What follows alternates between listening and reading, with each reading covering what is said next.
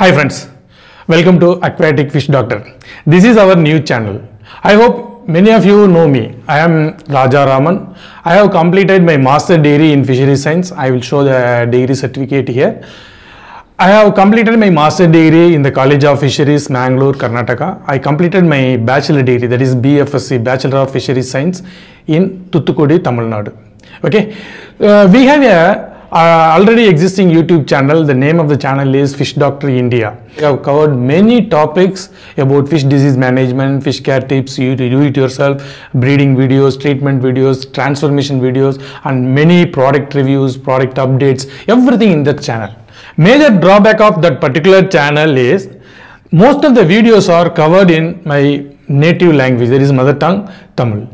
It may be useful for many audiences in the southern states, particularly Karnataka, Kerala, Andhra and Tamil Nadu. Almost all these southern Indian languages are similar.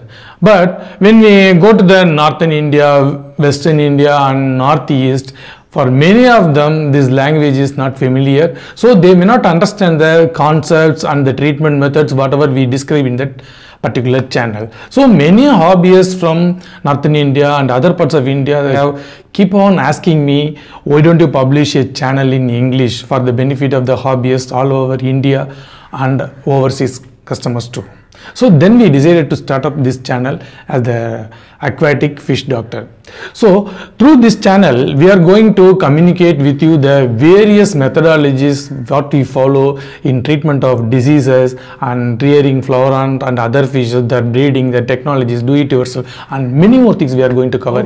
I have nearly 17 years of experience in the fish diseases and treatment. We have recovered many fishes, fluorants, arowana, discus, angel, goldfish, koi carp, many to see.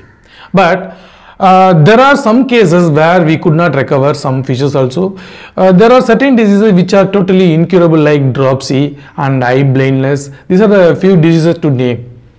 So in this channel we are going to give the awareness about fish keeping methods and fish care tips in this, along with the knowledge whatever I have gained through the so many years of experience in the aquatic field.